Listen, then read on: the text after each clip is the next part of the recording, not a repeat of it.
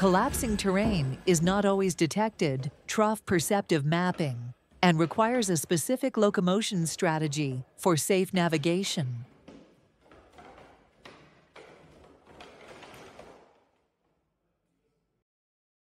The probing cycle follows a defined state machine. After the nominal footholds and the visual foothold adaptation terrain are obtained, a trajectory optimization computes the force envelopes required for one stride of motion. An MPC is then used for motion planning and for probing the terrain with the computed force envelopes. Once the terrain is deemed safe, the robot advances to the next foothold. If a collapse is detected, an alternative foothold is selected starting again from the VFA. We now see the robot crossing a terrain made of flippable elements, partially using blind locomotion and partially aided by vision. On the second step, a collapse is detected. The framework allows the robot to quickly avoid collapsing and move to a safe position. The robot then continues forward over the seemingly flat terrain.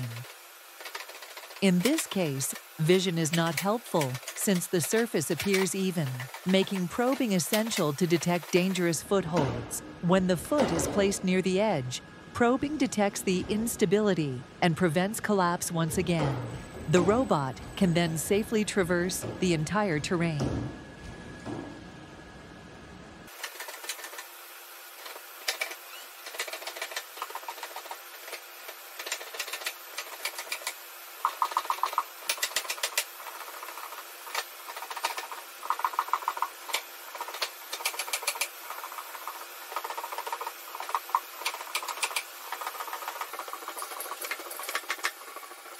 Next, the robot walks on loose, moving rocks. The framework keeps the base stable and picks safe footholds while the rocks shift due to the foot force. The key to probing are the ground reaction forces envelopes. The force envelope is the set of contact forces allowed during the planned motion.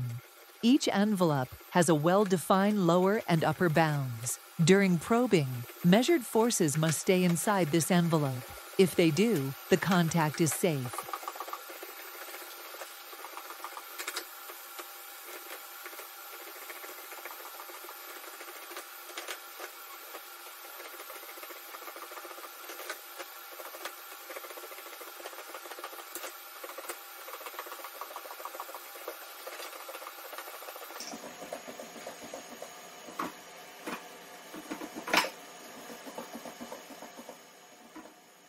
Elevation mapping also helps on uneven ground. It steers foothold selection away from holes and gaps before probing confirms foot placement safety.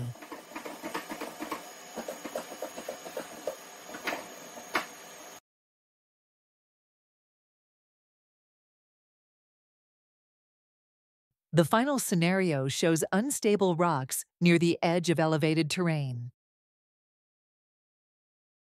Without probing, the sliding rocks cause the robot to slip down the edge. With the framework active, probing happens first. The robot detects the sliding rocks and recovers its position. It retracts the foot, lowers the base, to return the center of mass inside the support polygon. This is possible thanks to framework's trade-off between interaction force tracking and robot stability.